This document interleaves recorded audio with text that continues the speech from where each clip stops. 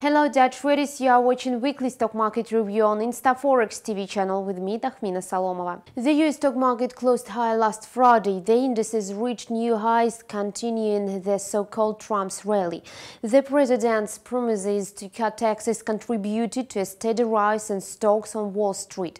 The final sector posted better results than other industries. The Nasdaq Composite Index grew to 5,838.58 points at the close of the New York Mercantile Exchange. For the week, the Nasdaq added 1.8%, as well as the Dow Jones Industrial Average Index that reached the level of 20,624.5 on Friday, making the new record high.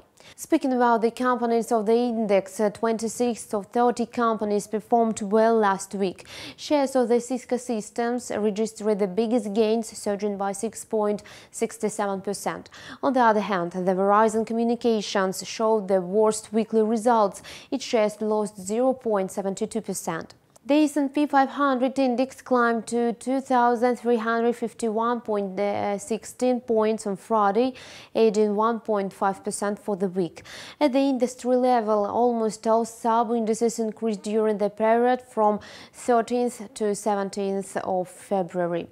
The period of financial feeling is coming to an end. Investors expect details on Donald Trump's proposed economic policies. Earlier, investors' optimism around Trump's tax reform and massive fiscal stimulus pushed US stocks to all-time highs.